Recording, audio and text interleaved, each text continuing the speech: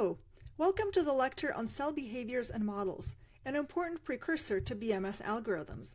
And thank you for joining me on the path to sustainable energy. To understand battery management, we need a basic understanding of some cell behaviors. In this lecture, we will scratch the surface of the topic. We'll overview briefly some terminology, OCV or open circuit voltage, cell impedance, time-dependent responses, and aging. By the end of this lesson, you should understand these phenomena well enough to design BMS hardware. For each topic, we will look at cell data and apply it to a cell model. By the end of this lesson, you should be able to look at current and voltage measurements from a cell and explain the relationship between the model and the data. Lastly, I'll refer you to more learning resources if you want to go deeper on cell behavior and modeling. Let's start with terminology. Imagine a cell with a 5 amp hour total capacity. That means it can store 5 amp hours of charge. Imagine we charge it with 3 amp hours. We've put in 60% as much charge as it can hold. Its state of charge, or SOC, is now 60%. Imagine a second cell with slightly larger capacity, 5.5 amp hours. Let's charge that cell to the same state of charge to 60%.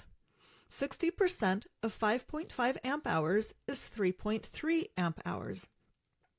These cells are at the same state of charge, 60%, but they are holding different amounts of charge, 3 amp hours versus 3.3 amp hours. The amount of available charge in a cell is called the residual discharge capacity. It is how many amp hours we can pull out by discharging. There is also a term for how many amp hours we can put into the battery by charging, how far we are from fully charged. Residual charge capacity. Sometimes you will hear people referring to capacity in amp hours and state of charge in percent interchangeably. You can do that for cells of equal capacity.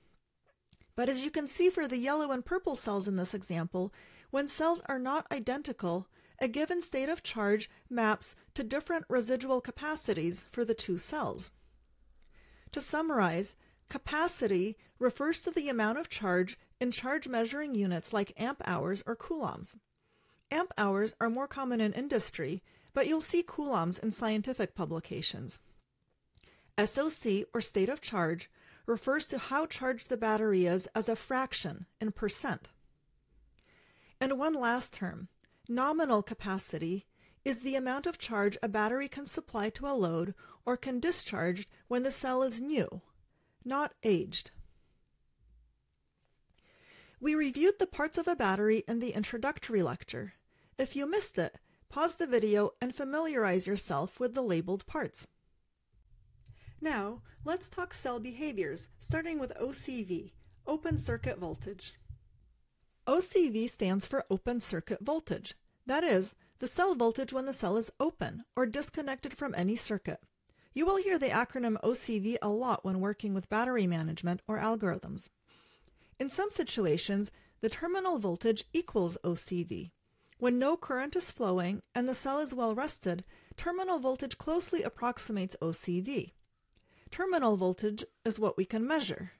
OCV is the ideal voltage inside the cell. OCV is a function of state of charge. In this plot, OCV is on the y-axis and state of charge is on the x-axis. Indeed, OCV is key to state of charge estimation. OCV is our ground truth. We'll talk about that more in the lecture on SOC estimation algorithms. OCV does not include the instantaneous IR drop due to current flow, nor various time-dependent effects that we'll discuss in a few slides. OCV is also a function of temperature.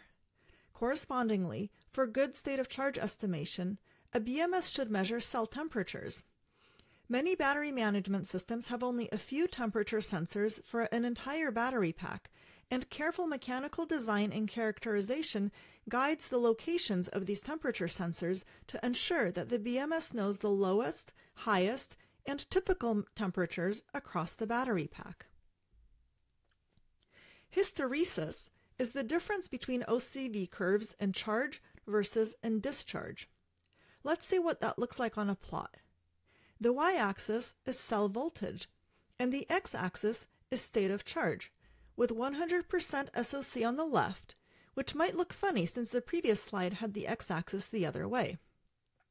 The black curve shows the OCV for charging, and red for discharging. So as we charge, the voltage will follow the black curve, and as we discharge, it will follow the red curve. Let's pause for a moment to get clear on what OCV during charging means, given that OCV is a measurement with no current flowing. For every point on the black charge curve, you would apply current to charge the cell, then stop the current and allow the cell to rest, and lastly measure the voltage of the rested cell with no current flowing. Let's go back to the plot. Notice the difference between the red and black curves.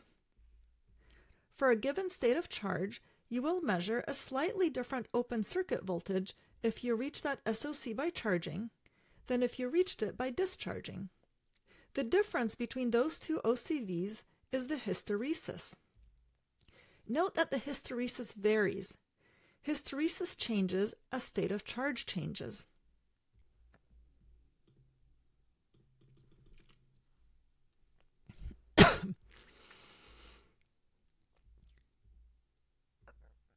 To summarize the key points, OCV is a function of state of charge, OCV is a function of temperature, OCV is subject to hysteresis, and OCV is key to state of charge estimation. As a side note, SOC and temperature dependencies are much larger than hysteresis. You can manage a battery safely without accounting for hysteresis, though your range predictions may be affected, especially mid-range where hysteresis is largest. Next, we'll move on to cell impedance. Nearly everything has impedance, and cells do too. If you pull a large current out of a cell, its voltage will instantaneously droop, and we can model that with a series resistor. This is one way in which OCV differs from the terminal voltage that we can measure. Let's do an example. Imagine a current load. 4.2 volts is a typical OCV for a fully charged NMC cell. Assume a 15 milliohm cell impedance, realistic for a single cylindrical cell. Now, calculate the terminal voltage from the OCV minus the IR drop across the cell impedance. The terminal voltage is 135 millivolts lower than the OCV in this scenario. Let's look at some data from real cells. This curve is similar to what we saw in the previous slides, voltage as a function of state of charge. And here is how the terminal voltage changes with current. As we apply successively larger currents, the curves shift downwards. The terminal voltage is lower with larger current load, just like in our IR drop calculation. R0 models the electrolyte resistance plus contact resistance. The electrolyte is the medium through which lithium ions flow inside a cell, the stuff between the electrodes. Contacts are how we connect to the electrodes, and any interface where two materials connect has some resistance. The next question is, how well does modeling cell impedance as a single resistor match reality? If we take the red curve and shift it down linearly, as this model would have us do, we can see that the calculated dotted curves don't quite match the shape of the measured solid curves, but they're close over much of the operating range. Just to be clear, the solid lines are measured data. The dotted lines are calculated starting with the red curve and applying a simple IR drop as in the schematic on the left. The difference between the measured solid lines and the modeled dotted lines is our modeling error. All models have some error. If this residual error is too much for a given application, we need a more sophisticated model. Next, we'll discuss time-dependent behaviors of a lithium-ion battery cell. The model we have so far incorporates no delays, no memory, no time. The model we have so far incorporates no delays, no memory, no time dependence. In reality, the time-dependent responses of cells are actually significant. Let's look at how cells behave first, and secondly, update the model. On the top plot, we have a cell voltage as a function of time. On the bottom plot, we have current as a function of time. What we see here is a nearly fully charged NMC cell subjected to a current pulse. Let's first look at the effects we've already studied. Some of the decrease in voltage during the current pulse comes from the cell discharging, the OCV dropping as the state of charge drops. Much of the initial step change is due to the IR drop from the cell impedance that we've modeled as R0. With 700 millivolt drop due to a nearly 6 amp current pulse, we can estimate that this cell's impedance is about 120 milliohm. But we also see these gentle curves and very gradual relaxation after the current has stopped. It takes a long time for the cell to settle to a constant voltage after a current pulse. This is due to slow diffusion processes in the cell. The slow settling is called depolarization or voltage equilibration. We can model these time-dependent processes with a resistor in parallel with a capacitor. If the circuit is familiar to you, then it may be obvious to you that the shape of the gradual relaxation in the plot is shaped like the behavior of the parallel RC circuit. If you're rusty on RC circuits, either work through the math yourself, or install LT-Spice and run a simulation, or watch a tutorial. For example, on YouTube, Physics Ninja has a nice tutorial entitled Parallel RC Circuit. Our newly added C1 and R1 have names. C1 is the double-layer capacitance and models charges building up at the interface of the electrolyte and the electrode particles. R1 is named charge transfer resistance and models the voltage drop over the electrode-electrolyte interface due to a load. There are actually a variety of models implementing this concept. They vary in how precisely they reflect the actual physics and in how easy they are to implement computationally. Remember, most battery management systems run on some embedded microcontroller with limited computational power.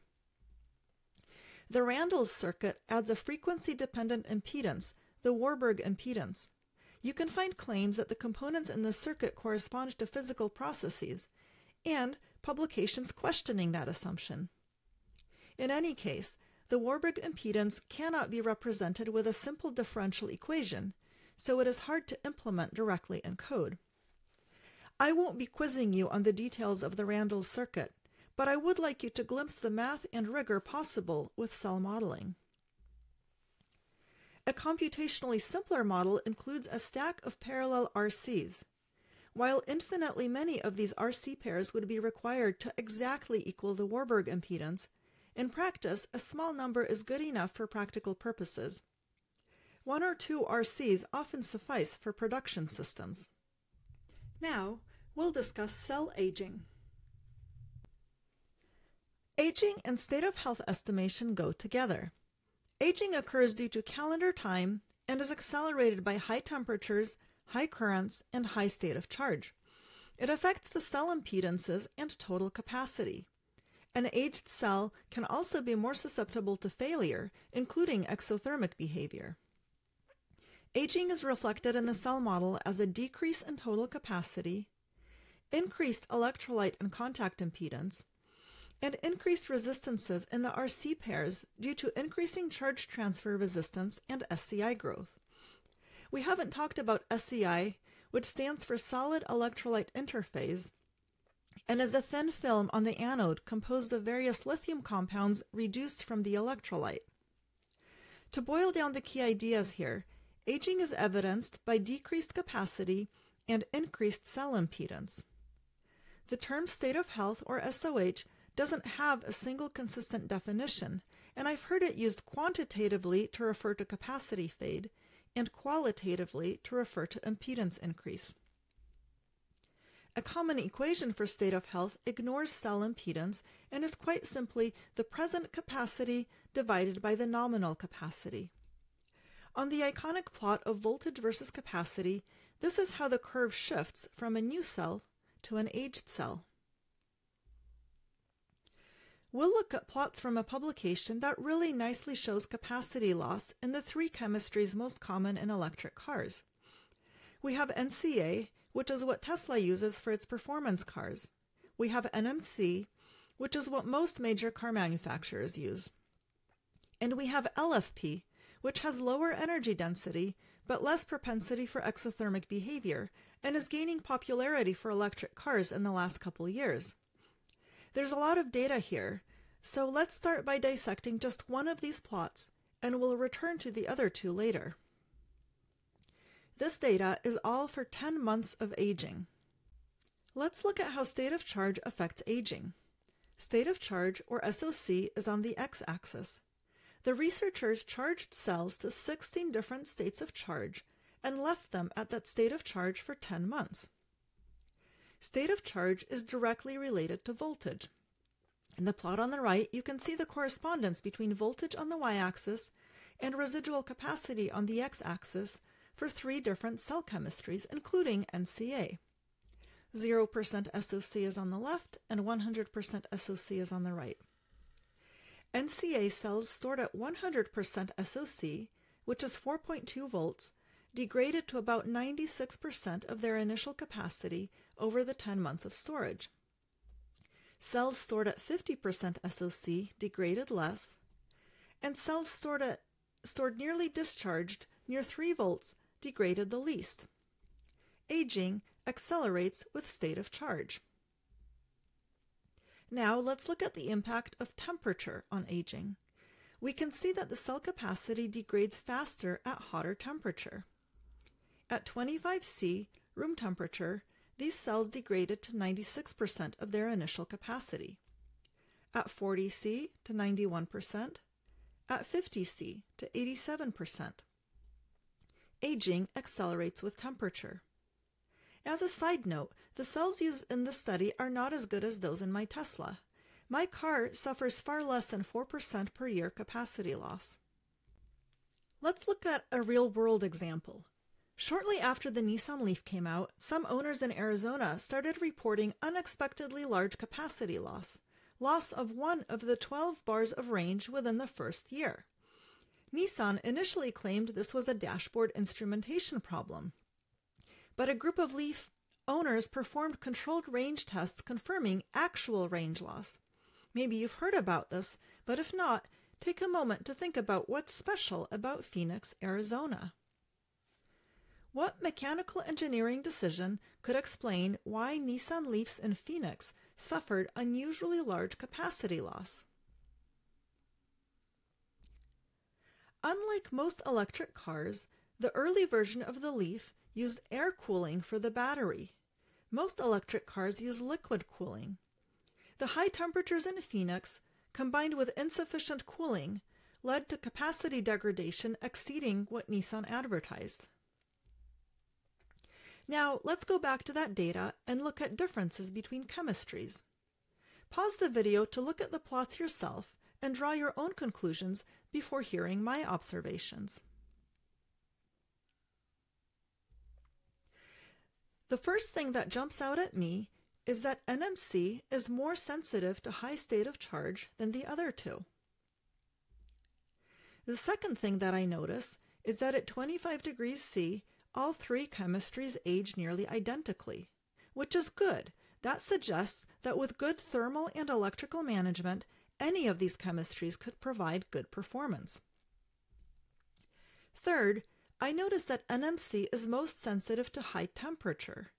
If we look at the data points for 80% to 90% SOC, circled in orange, we can see that the NCA and LFP cells show similar degradation at 50 degrees C, while NMC cells lost substantially more capacity. Aging also affects cell impedance. Do you remember when cell impedance matters? Cell impedance matters when current is flowing into or out of a battery.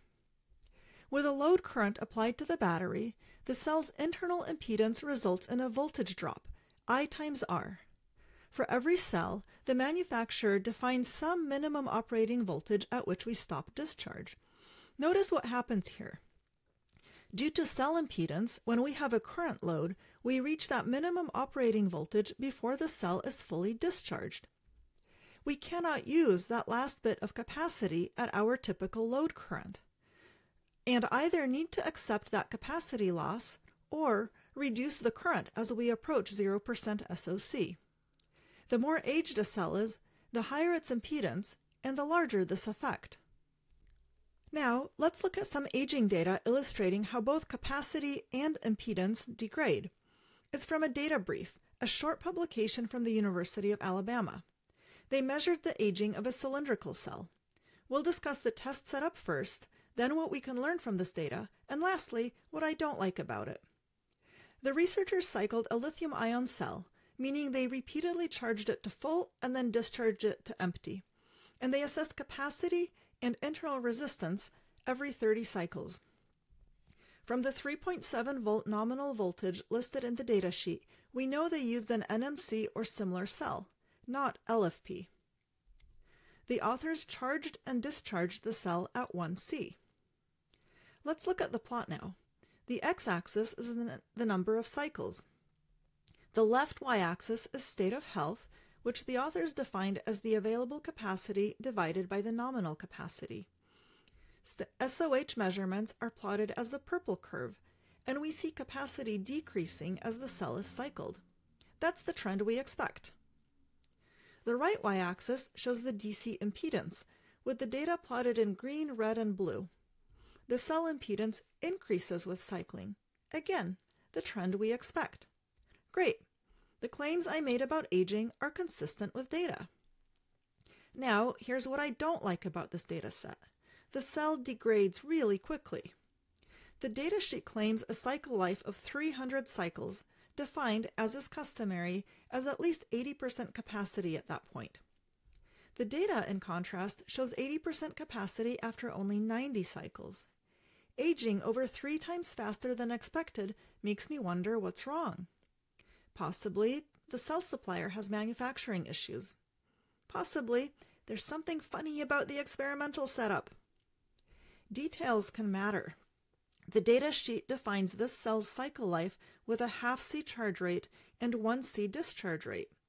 The researchers used 1C for both, in effect, charging at double the recommended rate. While this may not be ideal data, it does clearly illustrate that aging causes a decrease in capacity and an increase in cell impedance. Lastly, I'd like to point you at another learning resource. My course is focused on hardware, including systems engineering, design for safety, intuition, and data analysis. Professor Gregory Plett at the University of Colorado in Colorado Springs also offers a course on battery management, available on his university website or on Coursera. I'm teaching you what you need to know to design good hardware. Professor Plett teaches what you need to know to design good software. I think the two courses complement each other nicely, with some overlap. So, for a more rigorous dive into the mathematics around cell modeling, take a look at Professor Plett's handouts or video lectures. This completes the lecture on cell behavior and models in my Battery Management Systems course. Thank you for joining me on the path to sustainable energy.